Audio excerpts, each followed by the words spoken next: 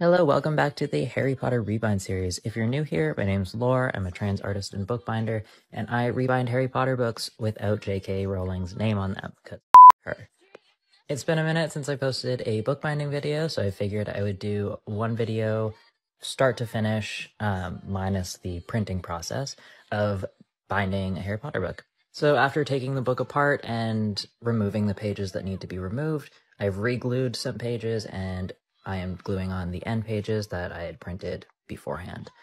Then right here, I am trimming everything down to size so that there's no weird overhang.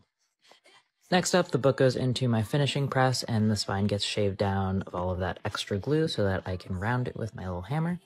Not shown here. After that, the spine is re-glued and reinforced. Then once the cover boards and spine are cut to size, they're glued onto this piece of book cloth that has also been pre-cut.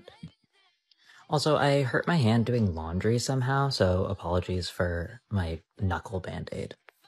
But yeah, everything's glued down with like a 1.5 inch overhang, and then the corners are cut so there's no like material buildup once everything is folded over.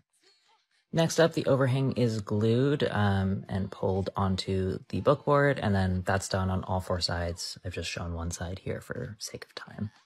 Then the last step is gluing the end pages to the case, and that pretty much finishes the book.